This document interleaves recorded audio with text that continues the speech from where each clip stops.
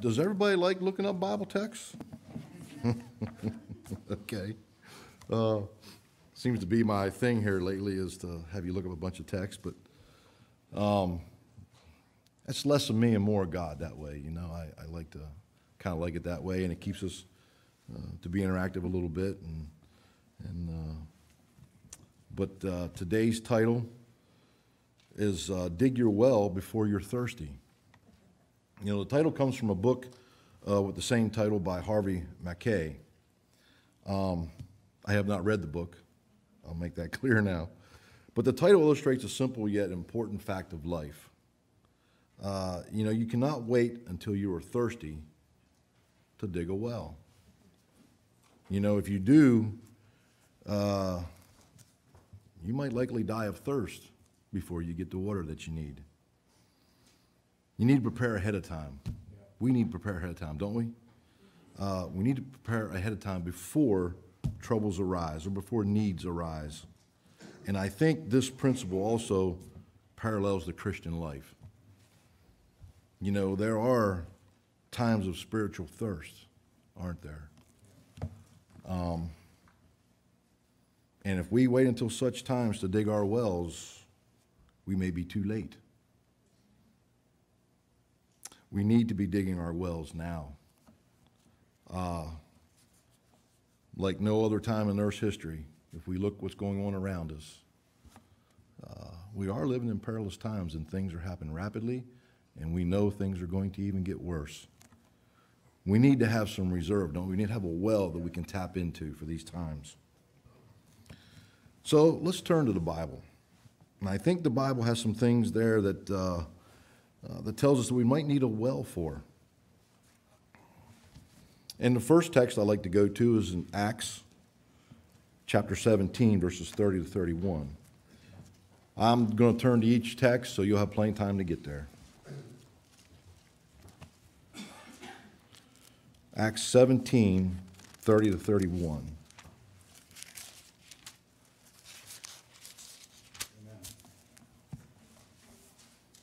I'm not there yet, Frank.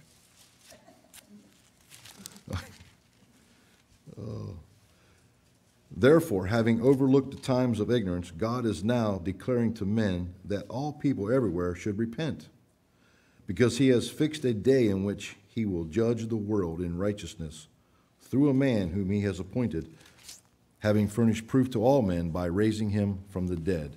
God has declared a day of judgment, and he has declared a person to who he will appoint this judgment through. One who he has raised from the dead, that would be Jesus. The Bible also tells us that that we'll all stand before Jesus. And Frank shared a text in Romans 14, verses 10 to 12, saying that we will all stand before Jesus. Do you know that day of salvation? That day of judgment? Well, that day of judgment will be a day of salvation for some, but for others, it's going to be condemnation. Matthew 25, if you'll turn there with me.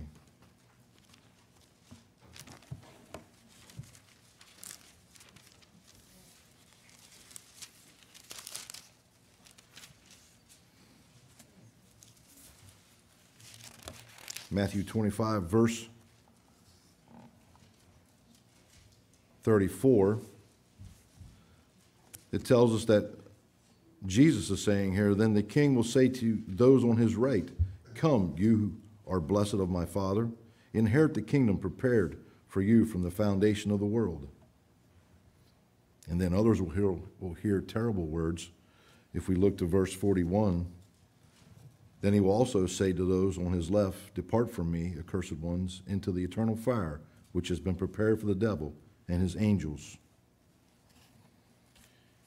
You know, on that day, it'll be too late to begin digging wells. If we're spiritually thirsty on that day, it'll be too late if we hear those terrible words, wouldn't it? What are some other things we might need a well for besides a day of judgment? How about in times of temptation? You know, the Christian life is, and I want to use this word, fraught or filled with temptation, right? Every once in a while I got to throw a big word in there, But it's true. And we've heard the warnings. When you get baptized, look out. Satan's going to attack you. But I suggest that every day, walking with the Lord, Satan's attacking us. And as we grow closer to the end of time, Satan really seems to be turning it on, doesn't he? Temptations are everywhere. And, the Bible tells us that these temptations are because of our adversary, the devil, right? 1 Peter 5:8. Satan, the devil's walking around like a roaring lion, seeking who he can devour or destroy, right? How about because of our own fleshly desires? Turn with me to James 1:14.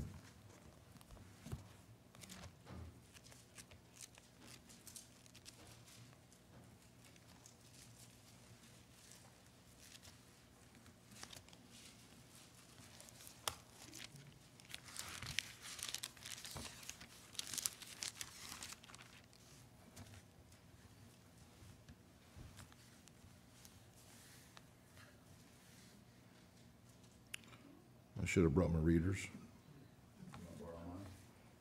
No, that's okay, Frank. I'm good. But each one is tempted when he is carried away and enticed by his own lust. Our own lust can tempt us and get us into trouble. How about Mark 7, verses 21 to 23?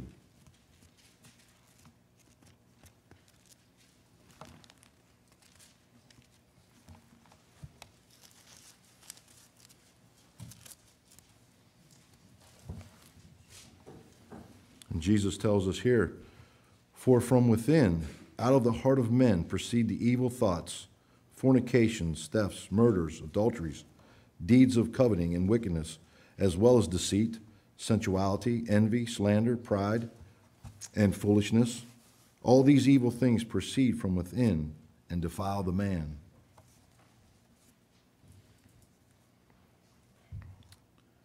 Temptation shouldn't be taken lightly. And when they hit us, we need a well already dug. These temptations, we can become hardened, and our hearts can become hardened because of the deceitfulness of sin, and that we might even fall away from God, falling into these temptations. Let's go to Luke 8:13.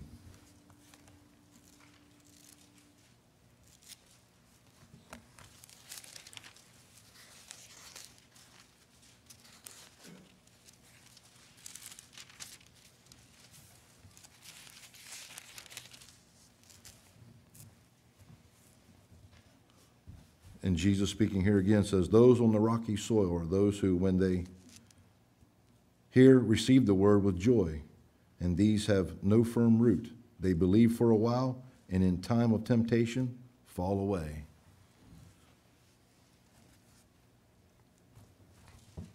Do we have wells right now to quench our spiritual thirst when we're tempted?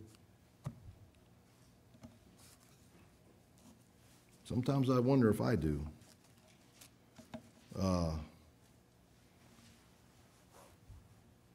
It seems that I'm always caught off guard. I get to work.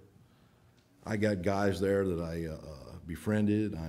We get along, and you have that casual conversation. It seems every time it's like I get drug into some conversation. It's like, this is not Christ-like. Why am I here laughing and getting along with this? I didn't have my well dug to avoid such times. I don't want to, be disrespectful or unfriendly to others, but if I get carried away in this conversation, what do others think of me whenever I try to be a witness? It's a temptation. It's a temptation. And do I have a well dug that I can draw from to watch out for these things? Also, is it not good to have a well prepared for periods of tribulation? Again, the Christian life is not always easy, is it? Jesus warned the apostles in John 16, verse 33.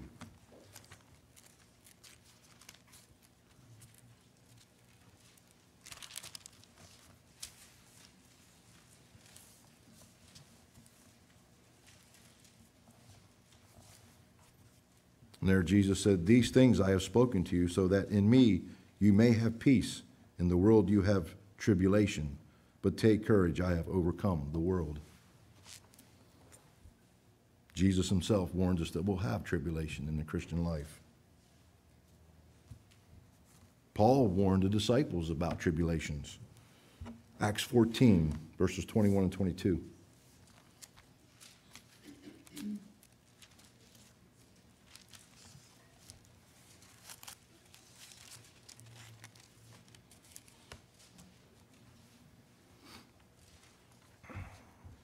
The Bible tells us here in Acts, after they had preached the gospel to that city and had made many disciples, they returned to Lystra and to Iconium and to Antioch, strengthening the souls of the disciples, encouraging them to continue in the faith, and saying, "Through many tribulations we must enter the kingdom of God." Interesting little story here. I'll expound a little bit on this one. It was Paul and I think, was it Barnabas? Barnabas were preaching the gospel in Lystra there. And wow, boy, the people there, Paul, they looked at him as creating a miracle. What, he heals a man there that was, I'm not sure what his physical ailment was, but he jumps up and all the people are saying, "Look, these guys are gods made men," referring to Greek and Roman mythology gods, for so forth. Then when Paul hears this, he's like, whoa, whoa, whoa, we've got the wrong thing here, And as he's trying to explain to them, no, this is God who does the miracles. He's the one that did the healing, and the God who made the heavens and the earth and so forth. And then out of nowhere, the Jews come in, and they start talking to this multitude of people, and they kind of win them over. And the next thing you know, Paul's getting stoned, thought he was dead. They took him outside the city and threw him out there and left him for dead. Now, you want to talk about a rough day at work. You want to talk about tribulations.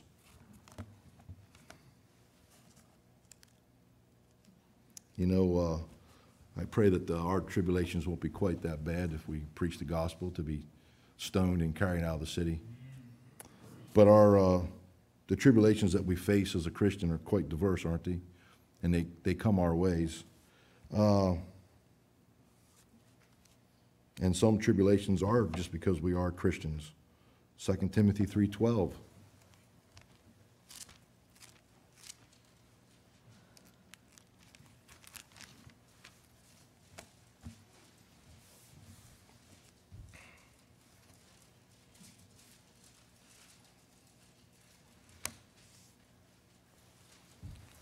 The Bible tells us in 2 Timothy 3:12, "Indeed, all who desire to live godly in Christ Jesus will be persecuted."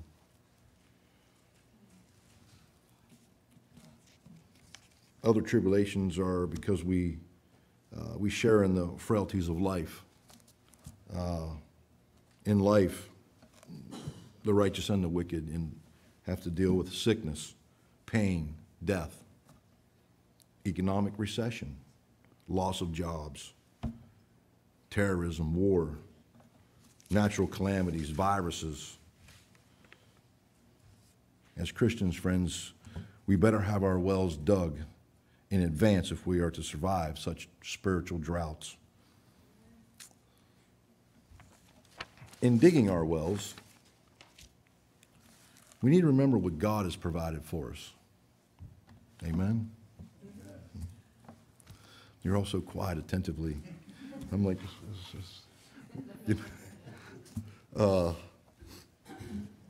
and the reason for so many texts is because I want God to do the speaking here today.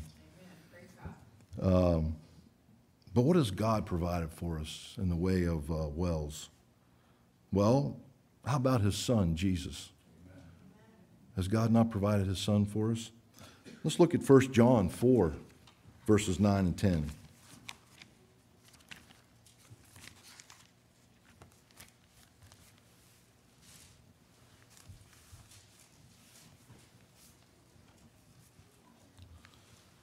In 1 John 4, beginning in verse 9, it says, "By this the love of God was manifested in us, that God has sent his only begotten Son into the world so that we might live through him. In this is love, not that we loved God, but that he loved us and sent his Son to be the propitiation for our sins. Praise the Lord. Amen. How about the gospel itself, the good news of salvation to the world? God has provided that for us, hasn't he? And what must we do in this process here? Well, we need to respond. We need to respond to the gospel of his grace. And also, how about remain faithful to Jesus? Remain faithful to the gospel. Let's go to Revelation 2:10.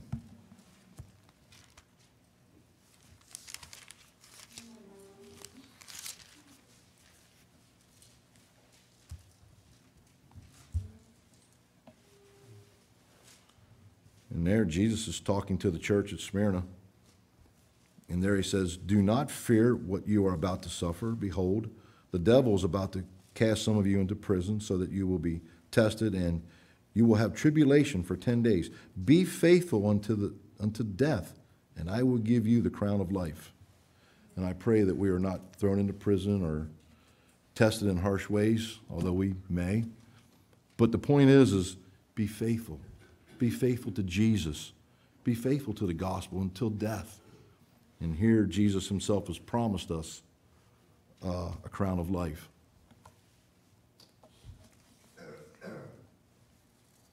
Have you begun digging your wells by obeying Jesus Christ?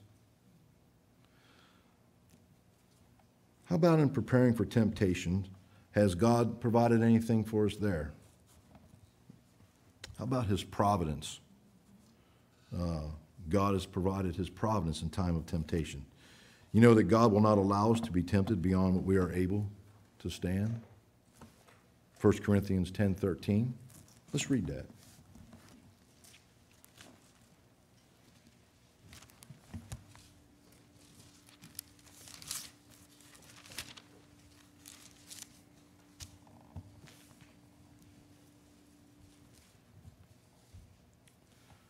No temptation has overtaken you, but such as is common to man. And God is faithful, who will not allow you to be tempted beyond what you are able. But with the temptation will provide the way of escape also, so that you will be able to endure it. How often I forget that text.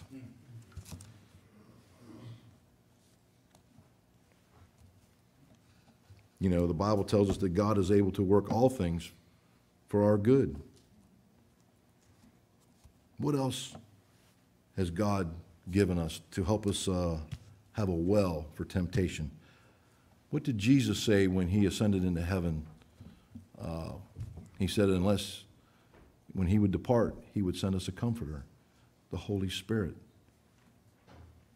the third member of the Godhead, has come to help us to overcome, hasn't he, in time of temptation. You know, it's the Holy Spirit is sent to us to strengthen that inner man. We need to read some text on that. Let's go to Ephesians 3:16.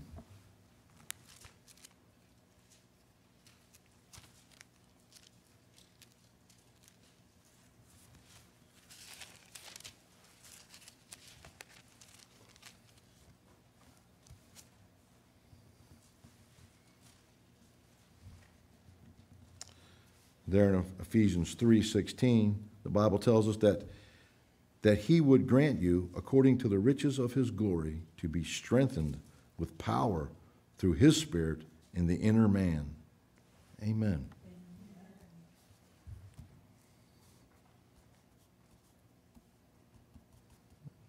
Lost my place here. Let's see what Romans 8, verses 12 to 14 say here.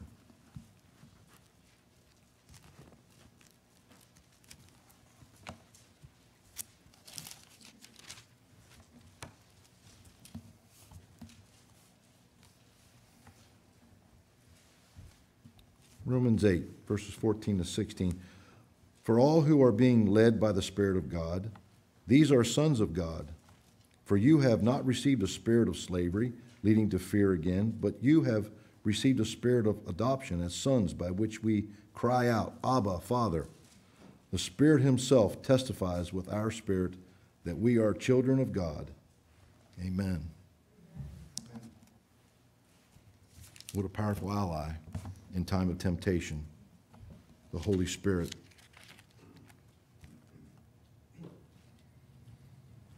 Again, to his Son, Jesus.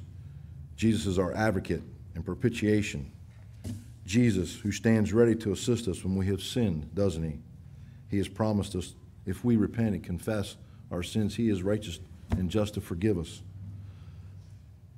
It's Jesus' blood who cleanses us from all sins when we confess, isn't it? Amen. What about family? Is it possible to have family support us in our efforts? You know, we have the Father, we have the Son, and the Holy Spirit. What about our brothers and sisters? Let's look to 1 Timothy 5, verses 1 and 2.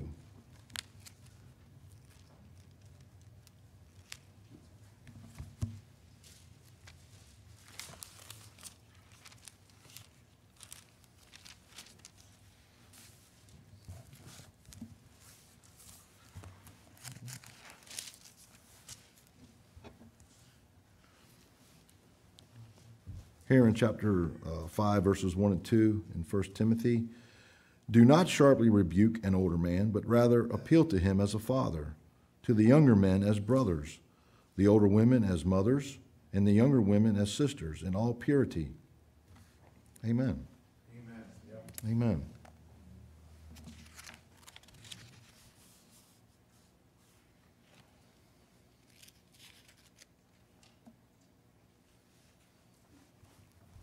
What is another thing that God has provided for us or asked us to do in times of temptation? How about pray? Is that not a provision of God? Pray that we not enter into temptation. What did Jesus teach on the Sermon on the Mount? Let's go to Matthew 6:13. I warned there was a lot of text.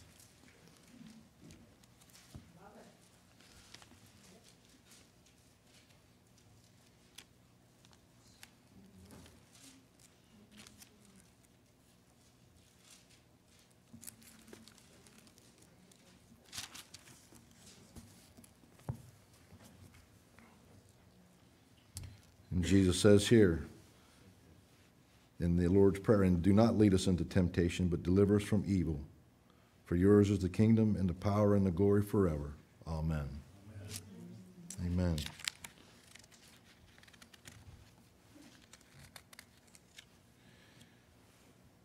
How can we become filled with the Holy Spirit? Do we become filled with the Holy Spirit by imbibing the Word? How about singing praises and making melody in our hearts to the Lord? Teaching one another in song, letting the Word dwell in us richly. Colossians 3:16. Let's investigate that text.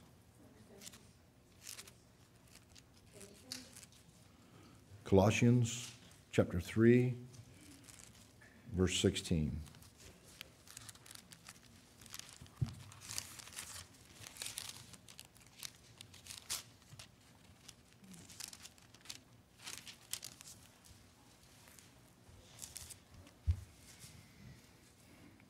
Let the word of Christ richly dwell within you, with all wisdom, teaching and admonishing one another with psalms and hymns and spiritual songs, singing with thankfulness in your hearts to God.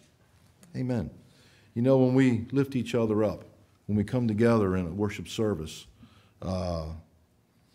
we're filling that well up for in times of temptation. And God has given us one another to be together as like believers, to get us through tough times as well, huh?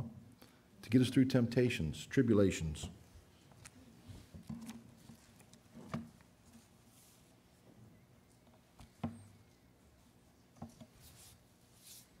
You know, we also develop and strengthen our relationships together as well as with God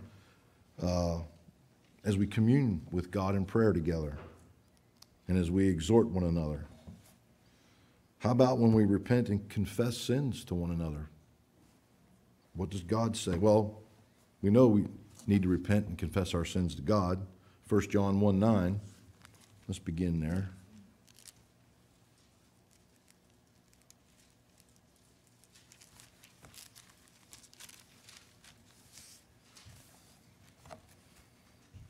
If we confess our sins, he is faithful and righteous to forgive us our sins and to cleanse us from all unrighteousness.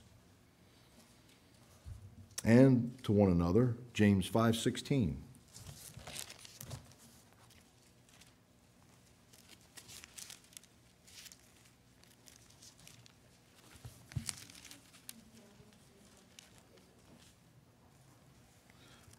Therefore confess your sins to one another and pray for one another so that you may be healed.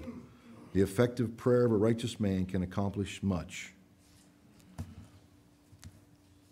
And I would reserve some of the more sensitive things in our lives to God, but there may be those things that we might want to confess to one another. And it's in God's word that there is much power in confessing our sins with one another. And again, these things are digging our wells for in times of temptation, for in times of tribulation. Can we really depend on one another? Can we look to one another here in times of trouble? I think we can. I pray we can. You see God working here in this congregation, in this church, and I praise him for that. More on preparing your wells for tribulation. More things that God has provided for us here. How about hope? Does God provide us hope? He provides us hope to help us endure. More text. How about Romans 12, verse 12?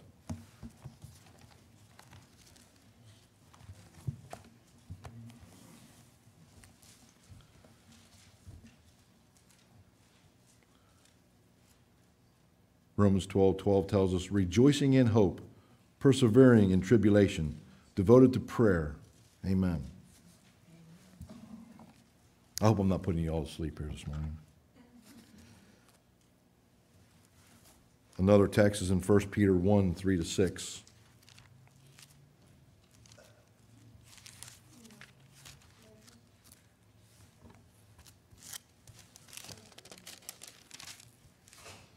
Blessed be the God and Father of our Lord Jesus Christ, who, according to his great mercy, has caused us to be born again to a living hope through the resurrection of Jesus Christ from the dead, to obtain an inheritance which is imperishable and undefiled and will not fade away, reserved in heaven for you, who are protected by the power of God through faith for a salvation ready to be revealed in the last time. In this you greatly rejoice, even though now, for a little while, if necessary, you have been distressed by various trials, so that the proof of your faith, long more precious than gold, which is perishable, even through tested by fire, may be found to result in praise and glory and honor at the revelation of Jesus Christ. And though you have not seen him, you love him. And though you will not see him now, but believe in him, you greatly rejoice with joy inexpressible and full of glory. Amen. And I'm trying to broaden the text, Miss Penny. So I remember.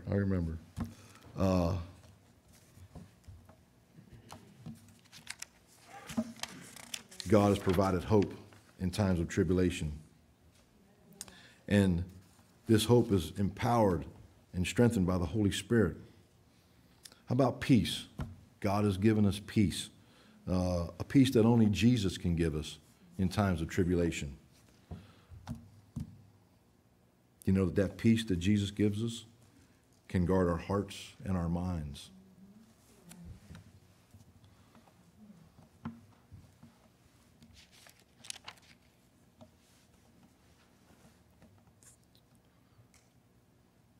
We've talked about the brethren, how they can comfort one another. How do we focus our hope?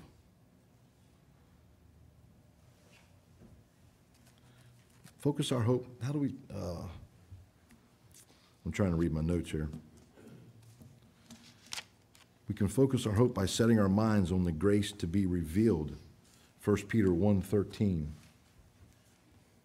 Therefore, prepare your minds for action. Keep sober in spirit. Fix your hope completely on the grace to be brought to you at the revelation of Jesus Christ. One of the things I think about there is what was it? I had my granddaughter just talk to me the other night, and she's like, "What's the hereafter like?" And I'm like, not quite sure where she's going with that. And I said, well, the hereafter, what would be good? Let's open up the Bible and see what the Bible says. And so I took her to Revelation, and I let her read for herself about new heaven and new earth, and about a place where we'll be with God continually, where there is no pain, no suffering, no death. And as she was reading this, I could tell she was being a little more comforted by this. I'm not sure what she was thinking, you know. And then she wanted to know about, well, if we didn't go to heaven. And I just thought about it for a moment, and I said, well, what did you know before you were born? Nothing. And I said, well, it's unfortunate for those who won't be saved. I said, but that's what will happen. You just won't know anything anymore. God's not a tyrant. He's not going to roast you in eternal fire forever and ever. You know, Satan's not in charge of anything. There is a punishment and so forth, and I took her to various Bible passages. And this is, when I get a little discouraged, I want to look to see what God has promised, what we're waiting for. And that's to be with him, to be in heaven. And lift yourself up by the study of his word. Read the promises that Jesus has given us and to what he wants for us. He's preparing a place where the eye or the ear has not seen or heard of what's there for us. I mean, I can't imagine. But I want to be there, don't you? Yeah. I want to be there. And I want to have my wells dug deep, because Satan's not giving up right now. I want to feel the peace of Jesus in my life. I want to have strength through the Holy Spirit. I'm going to come to the conclusion here. And if you've paid attention here, you'll notice that the wells have already been dug for us. You know, God does it all, doesn't he? Yeah. Amen. He's the one who's dug all these wells for us. Amen. And I can give you more text, but what does Jesus offer us? The living water. And he bids us, come drink freely, take freely. He offers us the living water when we're thirsty. Amen. God is the one who offers the wells necessary to quench our thirst in times of spiritual drought. Our task may be similar to that of Isaac when the wells of his father Abraham had been stopped up by the Philistines. They had to go kind of redig those wells, didn't they? So they were to be of use. Do we need to redig the wells of our Heavenly Father? We need to stay connected to him, don't we? Through prayer, through study, through fellowship with brethren. I want to share just a little bit of spirit of prophecy before we go. And I really liked the final comments for this week's lesson. She says, love, the basis of creation and redemption, is the basis of true education. This is made plain in the law that God has given as the guide of life. The first and great commandment is, thou shalt love the Lord thy God with all thy heart, and with all thy soul, and with all thy strength, and with all thy mind. Luke 10:27. To love him, the infinite, the omniscient one, with the whole strength in mind and heart, means the highest development of every power. It means that in the whole being, the body, the mind, as well as the soul, the image of God is to be restored. Like the first is the second commandment, thou shalt love thy neighbor as thyself, Matthew 22:39. The law of love calls for the devotion of body, mind, and soul to the service of God and our fellow men. And this service, while making us a blessing to others, brings the greatest blessing to ourselves. Unselfishness underlies all true development. Through unselfish service, we receive the highest culture of every faculty. More and more fully do we become partakers of the divine nature. We are fitted for heaven, for we receive heaven into our hearts. And I'm thinking, that great well that God has provided, his law, his commandments. And if we partake of those laws, of his commandments, he's fitting us for a life in heaven with him. Have we let the walls of salvation that God has graciously provided become stopped up in our own spiritual neglect? I pray not.